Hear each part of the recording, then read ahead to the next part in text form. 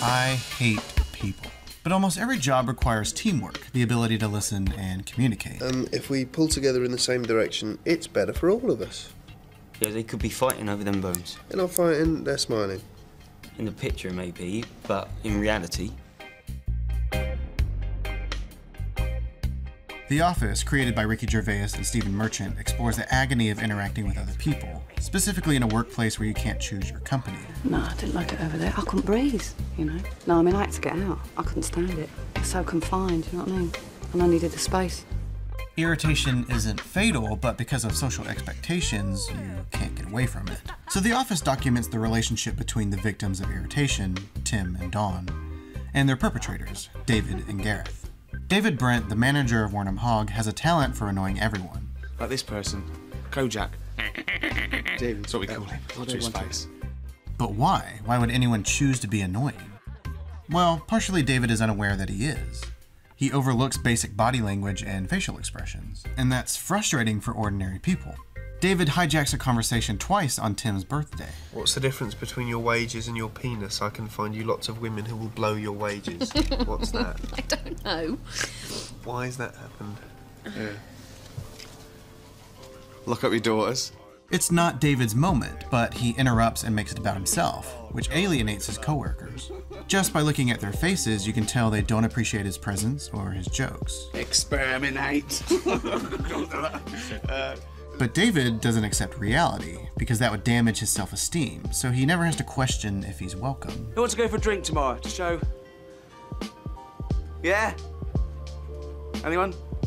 But when people like you, they make an effort to be around you. A couple of mates of mine are going down to Yates's. The wine lodge? Classy. Joking. Well, I was wondering if you would like to come down with us. David is surrounded by people that are nice, attractive, and charismatic, but he doesn't learn from their popularity. Instead, he commits to his insecurities. He's afraid of being disliked, so he conceals it with arrogance. If we're handing out insults for being fat, let's have a go at him. Look at him. Why? And he's got glasses. Let's call 4 eyes as well. Why don't we call him Fatty Fatty Toad Boy if we're, you know, at least start on him and then move on. And all of these traits are applicable to Gareth. He misses visual cues, he interrupts conversations, and he's definitely arrogant. Mine's massive and it ain't made of plastic. But I want to know how ordinary people react to irritation. Everybody sways somewhere between passive and aggressive. Initially, characters have to deal with boring conversations. What did you watch on telly last night? I didn't watch telly, I watched a video. I watched that Peak Practice. Yeah, I've never seen it. Bloody repeat. It's annoying, isn't it? Not for me, I hadn't seen it. But that's to be expected. Awkward small talk happens when people are trapped in a room together. It's circumstantial. But David wants reciprocity. If he tells a joke, he wants people to laugh. If he does something good, he wants to be admired. But that never happens. David invites his staff out to lunch, but he has nothing to say.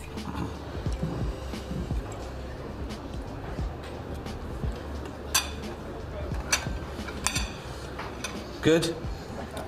It's all right. He starts a conversation that eventually fizzles out. What? Nothing. See you later. See you later. Take care. And that's probably what his coworkers want. They don't know how to interact with him either, so they just look away, keep quiet, and wait till it's over.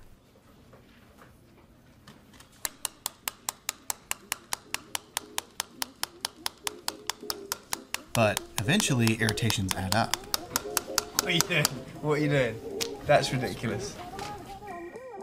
The critical moments on The Office are when characters can't take it anymore and they confront someone else. Tim's solution is to prank Gareth. Hello guys, Keenan. Thank you! Thank you. Oh, glorious.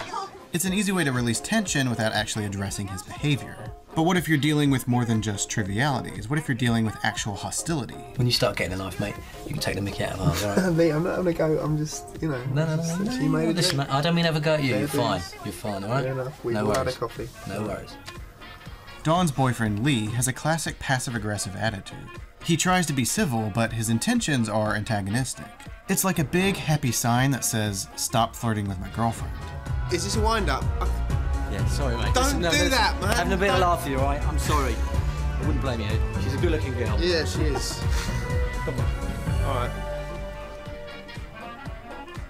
The message is clear, but not clear enough.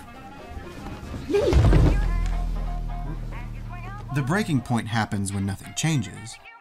David's boss, Neil, has to navigate the same escalation. Awkward small talk. I was a little bit drunk. For most of the week, as I remember. Doesn't sound like me, does it, Dawn? Passive aggression. You're a good bloke, Dave, and if there's a problem, I'd rather discuss it sensibly and have to have these little chats, all right? Bit of shake on it? Great, thank you. And eventually a hard line. Let's agree to disagree. No, let's agree that you agree with me. And nobody wants to be in that situation. It's easier to let things go because confronting someone can be just as disruptive. It's the equivalent of spanking a child in public. Don't talk to me like you've forgotten who's in charge. Let me remind you, I'm your boss, okay? Yeah. Just try and think things through. But sometimes we need to speak up because acknowledging conflict is cathartic. I think the pressure to be submissive is a larger byproduct of the workplace. Every day the employees work in a depressing environment at a failing company with no end in sight. So the job cultivates complacency. Yeah, I could easily roll a 6. No problem. I could roll a 6. I could also roll a 1. Okay, so I think sometimes just leave the dice alone. Tim is afraid of leaving Warnham Hogg, but he's also afraid of progressing, too. It's only temporary. I thought that about this job, and I've been here for, Tim and Dawn clearly love each other.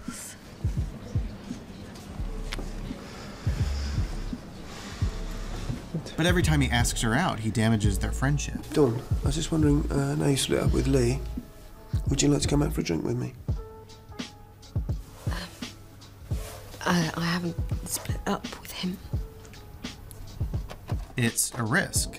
And keep in mind it happens after he tries to quit. I can't take any more of this nonsense. I can't take another boring call about Spar White index board at 2.30 a ton. So 260. No, you're a twat. Okay, shut up, shut up. I'll give him my. Let's do it after. We'll work out my notice. Okay, right now I'm going. Goodbye. So there's a correlation between their job and their relationships. Dawn is with Lee because of financial security. What about reliability, or someone paying the mortgage, or someone who's never been out of work? Those are the more important practical things, you know, in reality. That's why Tim's Christmas gift is so powerful. It's a reminder that you don't have to settle. That despite so many irritating people, there is someone that makes life a little easier. The Office isn't a step-by-step tutorial about how to overthrow corporations or make friends. But maybe we can learn something from these characters. How to listen, how to deal with people, and how to say what we mean. In the end, there's no great leap forward, but maybe a little peace in their lives. Gareth isn't sociable, but he has a good job. David isn't mature, but he's able to stand up to his friend. Chris, why don't you fuck off? And Tim and Dawn aren't self-employed, but they're happy together. All it takes is the courage to do something different. You can't change circumstances. Yeah. Sorry. Excuse me.